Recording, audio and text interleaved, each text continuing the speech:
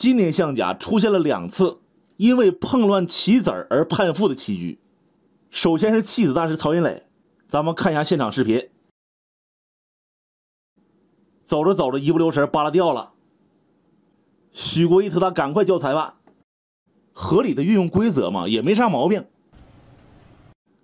第2个碰乱棋子的是河南队汪洋，来看一下现场视频。好，现在关键是不要在有棋子掉出棋盘就输了，很危险。有时候有可能真的是棋子就是碰乱2个输了，因为你象又离开了，士又离开了，碰乱1个好像是判违规，好像是这样。就我们这个对这个今天要是真的这盘棋要是判负，就会出现2个碰乱棋子，而且都是河南队。深圳是曹云磊是深圳队啊，我以为是那个河南队啊。那现在看一下这个棋碰乱2个有可能是判负啊，因为你看一下对裁判怎么说吧。看一下，如果拿纸我们就知道肯定是判负了那结束了。这是这2个事件，还有一个就是郑一红特大和王天一棋谱那个事儿，官方已经证明了，最后老王确实走了车6进2，那是个败招。但是呢，对手超时判负，这个事儿水落石出了。好了，咱们得开始讲棋了。今儿这盘是象甲第2轮的比赛，红方四川队郑惟桐上一轮输给了小胖，这把想找回一些分数。黑方是厦门队的刘子健，来列位请看棋盘，双方是对兵开局。小郑呢跳个边马，子健正马，足底炮，上象，出车。进车巡河，黑方没有选择这个常见的平炮对车，他是进炮巡河，想将马跳上来打车，红方进2步。这把呢黑方对车了，好像红方这个车走了很多步，那也换掉，踩了。那这么算红方其实也不亏，因为黑方的马也是往前跳再往回蹦，一顶平了。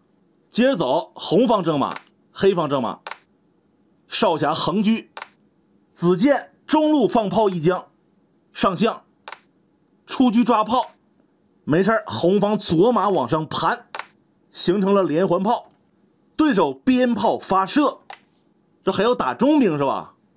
要是冲起来吧，也不咋地。黑方会平炮别马腿啊，一会儿再用这个边炮打马。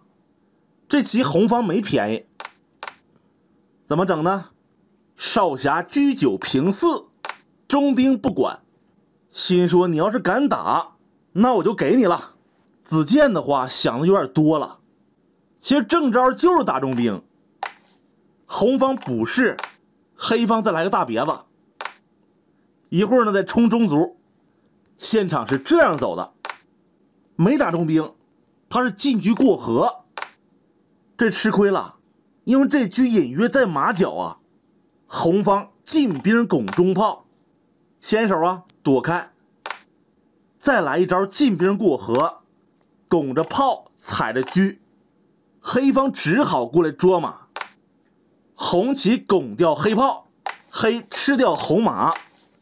现在抓着双兵，这个都不重要，红方走进车锁喉，平车捉死马，黑方跳出来挺合理。下一步红方平炮打马，好棋啊。估计有人会想到那红方为什么不平车勾这个呢？同时还别住马腿，还能下底炮。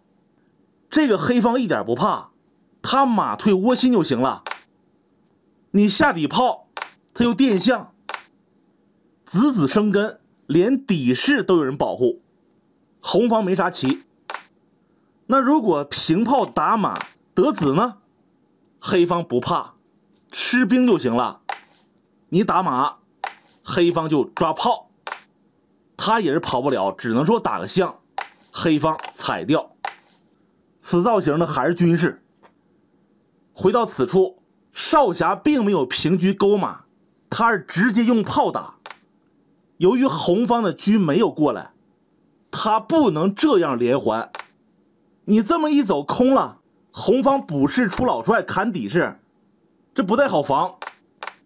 现场啊，子健马3退5，红方暂时没棋了，这过河兵怎么办呢？得有点价值，不能白给啊。他进中兵过河，拱掉吃了，活下了一个，还把黑方中卒消灭了。用车抓了一手，往左来，这是根本抓不死了。黑方先给窝西马跳出来，少侠兵3进1，车啃不动，小卒不敢吃丢马。子健马7进5，红冲兵过河，瞄准底象。黑方用炮来一将过瘾，这里上士，子健拼了，底象不要，进马吃兵。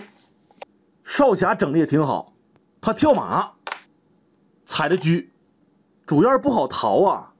比如说你放这儿，那红方一出老帅，砍着底士，中象又踩着车，那咱们换一个点，要是往后退2步呢，红方可以给这马打了。你中象一走，底线这马又丢了，那既然是避无可避了，黑方只能对杀，跳马踩车，同时保护底象。红平车捉马，黑用车看，同时还有铁门栓的杀棋。少侠退底炮解杀，子健下底车跟一手，平到老帅旁边，没有棋了。而且红方还有倒马踩车踩炮，此处呢是真正的转折点。黑方躲炮的话放这儿就行了。假设红方朝上跳马，黑方可以退车防守，一时半会儿他上不来，现场可走坏了。黑方多平了一步，红方抓住机会跳马踩炮先手，那这已经控制不住了，黑方就平炮对杀。红方马5进6准备扑曹，补4路士只能说稍稍顽强，能多走几步。现场补6路士更坏了，少侠进马一将给老将逼出来，然后呢落象打车，你砍了象就重炮将，那黑方的车也是丢。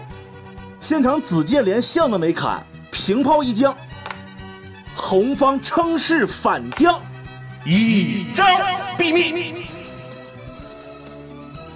至此黑方就投降了。那这称是黑方电炮，红呢给车一打，不用再玩了。这盘子健前期应对的不错，后期那个炮没躲好，导致速败，希望他再接再厉。本期视频就到这儿，方便的话就点个赞，下期再见。